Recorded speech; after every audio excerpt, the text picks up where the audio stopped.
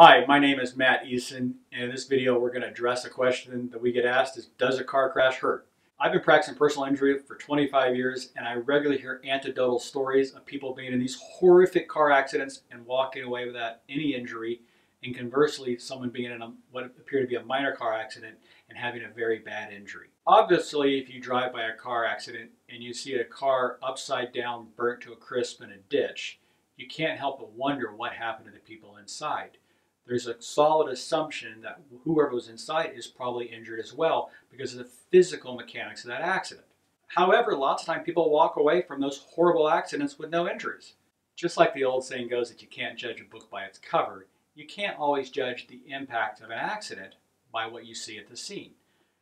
Some people can walk away from a very bad accident without an injury, and others walk away from what appears to be a minor accident with catastrophic injuries. So much of it has to do with the pre-existing conditions of the person, how physically they were sitting in the car, and what happened thereafter.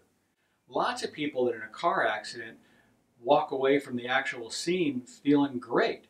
And the reality is they're looking at themselves and there's no broken bones, there's no blood on the ground, and they're so relieved to have been in that massive accident, and yet they don't seem to have any physical injuries at the moment. A lot of times, however, those physical injuries are masked by the chemicals in your body and the endorphins rushing through that event you just went through.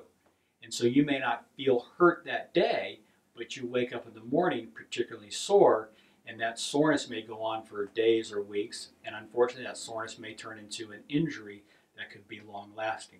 If you've been involved in a car accident and been injured and would like to have a free consultation with an attorney, I hope you consider giving myself or my firm a call. My name is Matt Eason. I'm with the law firm of Eason Tambornini. We're located at 1234 H Street, Sacramento, California, 95814.